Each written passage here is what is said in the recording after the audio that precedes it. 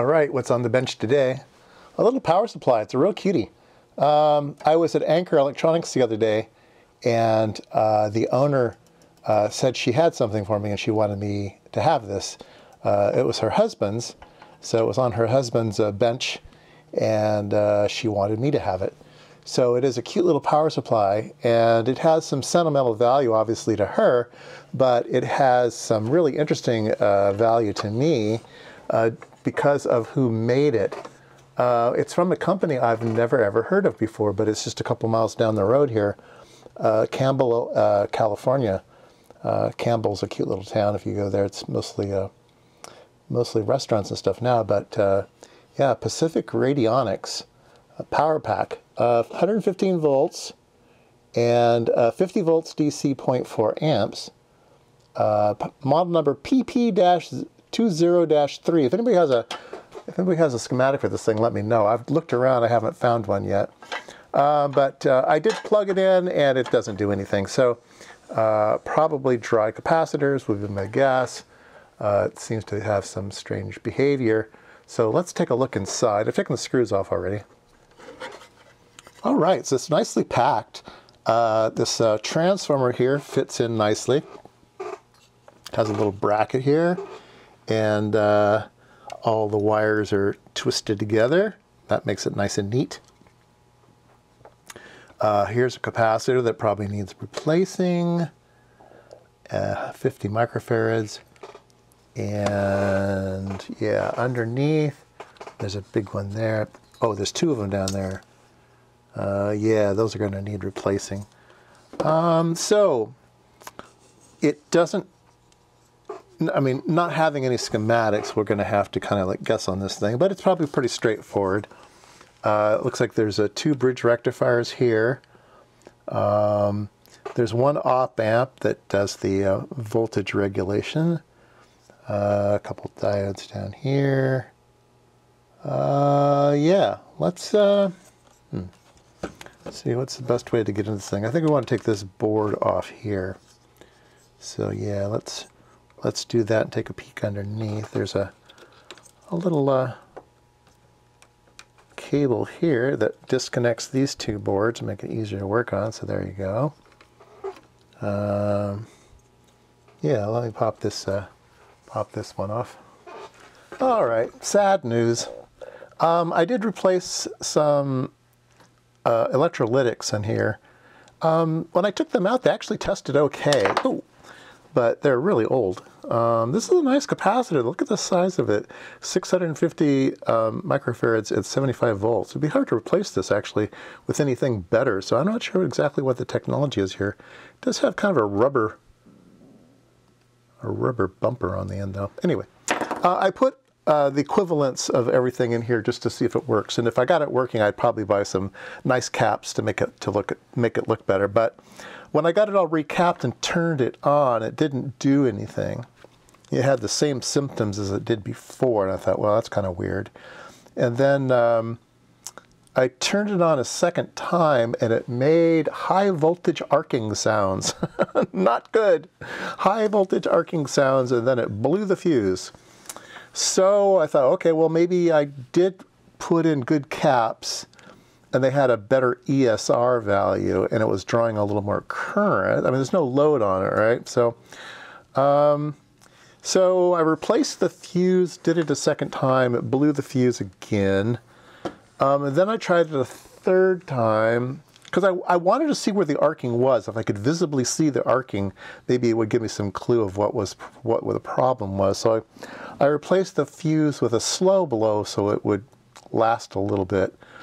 And then it made some terrible arcing sounds again, and then it got quiet. And I didn't ever see where the damage was, okay? But what I did notice was this transformer was getting hot. So my best guess is that the insulation broke down on this transformer and it arced over to itself. So there's some shorted windings on here. So yeah, it is getting toasty.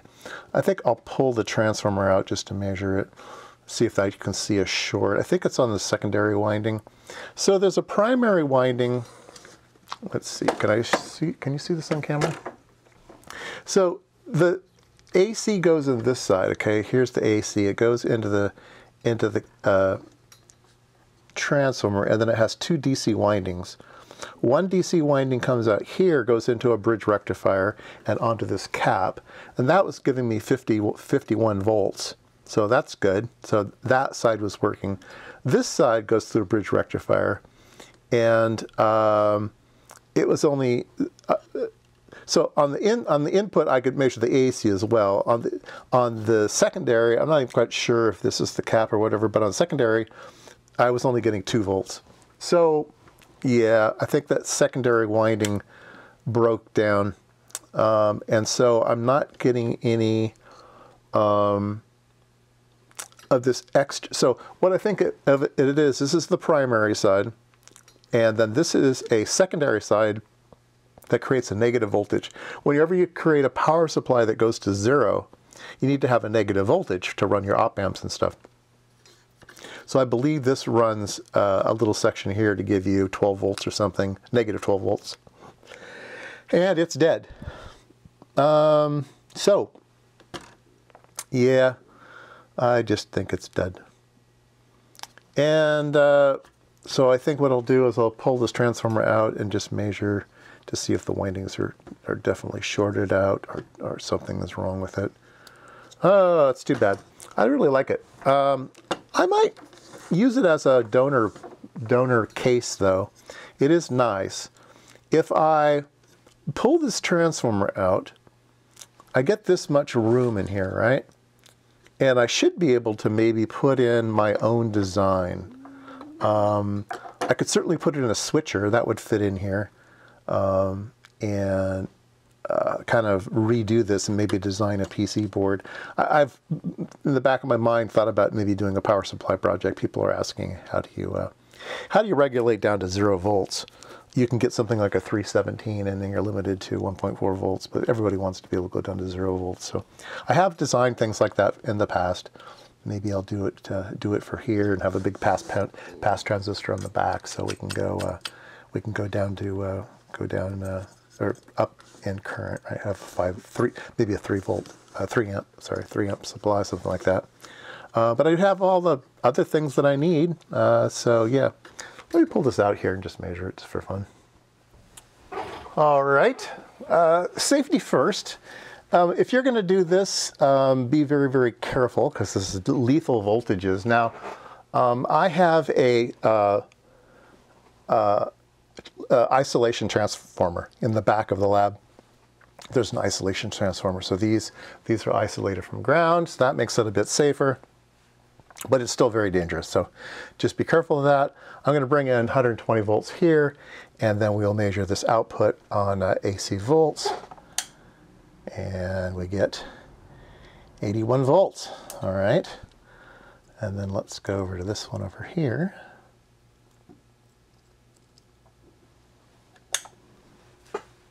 And I get 57 volts. Well, maybe the transformer's okay. I think that's good news.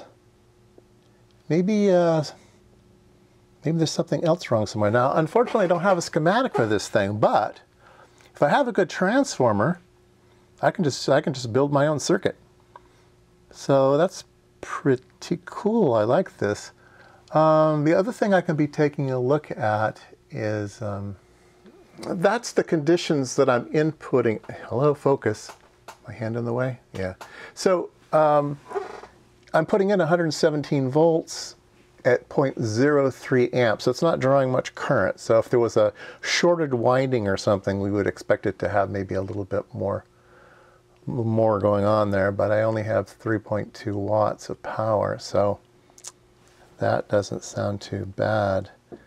And I'm putting my hand on the transformer. It's fairly cold, so okay. Well, maybe I don't have to give up on it quite yet. If the transformer's good, I can use the 2 windings and maybe just take a look at the. Let me turn this off so I don't kill myself. Yeah, the only other thing going on here is I've got Can I zoom down on that any further? Yeah, I can. There you go. Just a second here. There you go. So, like I said, there's this section of bridge and that section of bridge, and there's this one capacitor here, and that one's working. And then there's this section over here, and I don't know if it's this. Maybe this capacitor's dead. I don't know. I'm gonna poke around some more. Well, so I had the transformer out, and it worked just fine. So I put it back in, and it didn't work at all. So then I took it back out, and it still didn't work. So then I found that the fine winding on the AC input was broken. And I think that was the zappy zap that I heard when I first turned it on. I think there was some short, there was a lot of current draw, and it went zappy zap, and that little wire was just kind of touching in there. Luckily it was long enough that I could solder it back down, kind of a iffy soldering. I don't know if you've ever worked on transformers, but kind of an iffy soldering, but I think it's okay now. And I've replaced capacitors, and I can now turn it on, and I can actually measure some voltages now. So can you see that? Yeah. So I've also figured out that this bridge is the main bridge. This is where the output goes, okay? So if I measure across that bridge, I get 111 volts. So that's a pretty healthy primary for this system. The 4 diodes are here, but the main capacitor that these 4 diodes feeds is underneath this board, way down at the bottom. So kind of funky, but that's where it is. The other bridge over here is the secondary bridge, which I thought would be low voltage, but it is 70 volts. So it's on this capacitor here. So yes, there's 100 volts over here, 70 volts over here. And then I thought, okay, the reason it's giving me high voltage is because this Zener diode is bad. But if I measure across the Zener diode, I get 9.6 volts. So that Zener's okay. There's a Zener down over here, measure across him, 8.8 volts. So there's 2 Zeners, and all the other diodes check out. I've checked diodes on all of the transistors. I checked that back transistor. Everybody seems fine as far as the diode check is concerned, but I'm still not getting any voltage on the output, okay? So, turn this off. Yeah, pretty high voltages inside. I can't imagine that's not normal. I don't know what else is going on. So the capacitors that I took out are only 75 volt capacitors, and you can see we had 111 on that one. So right now I have 400 volt capacitors everywhere, and just for trial. There's one, and they're all, I have a big bag of 47 microfarad at 400 volts, so I just put those everywhere. And there is one in the bottom that's supposed to be 650, it was this one here, it was 680. 680 microfarads, but it's rated at 75 volts, so I don't know, I'm just getting a bigger voltage than what they say. So I need to replace it with some pretty heavy-duty capacitors. So maybe that was it. Maybe the capacitors started to arc. I don't know yet. But anyway, it's I'm able to power it up and not blow a fuse. I'm able to power up and actually get voltages on the bridge circuits now, so the raw voltages. I wasn't able to do that before. The transformer, I did find a weird thing going on. I also believe that the heating of the transformer and the reason that blew out was there was a short somewhere. I don't know where. I'm suspecting maybe a capacitor, but I don't know that for sure. Anyway, everything seems to be much healthier. The transformer's staying cool. I'm not drawing a lot of current. So next steps is to try to figure out what's dead. Now, I would like to go in and kind of hot wire the pass transistor on to see if it can at least output voltage to the front. I'm not quite sure where all that happens yet. There are some funny things in the circuit. So there certainly is a op amp that does the heavy lifting for voltage current. It is an old LM 709, so that could be dead. I need to figure out where power comes into this and whether it was over voltage or not. I still don't know that. And then there are 3 other transistors that one of them I can imagine. One of them I can imagine feeding the big pass transistor. So I'm imagining that maybe this transistor powers the big transistor in the back.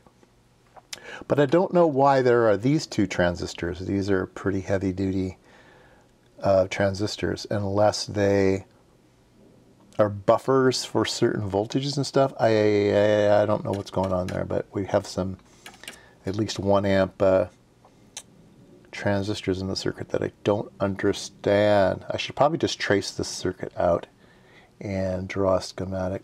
That's probably what I need to do. Yeah. I have traced it out enough to know that this raw voltage is rectified by these bridges and a capacitor on the bottom. It then goes into the pass transistor. It comes out of the pass transistor and goes into a power resistor that's used to monitor the current on the front panel here, the half amp maximum, and then it goes to the front connector here. So that all makes sense to me. So the things that could be broken now is probably the op amp. Before I replace that op amp, I need to make sure it's getting the correct voltages. It might just be getting over voltaged and got zapped.